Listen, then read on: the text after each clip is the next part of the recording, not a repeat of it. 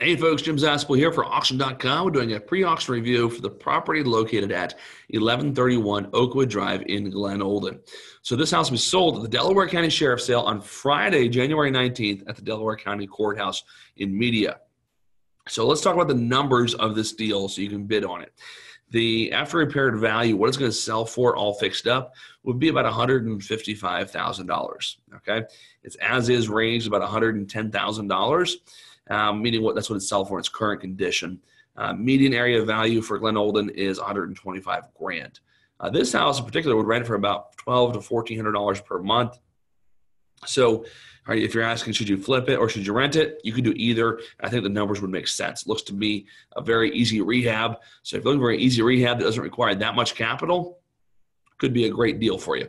So go ahead and check it out and bid on the auction. And if you would like more information on how to invest in real estate, you can check out my blog for free by going to www.jimzaspel.com. A very active investor, lots of free content for you. Check out jimzaspel.com.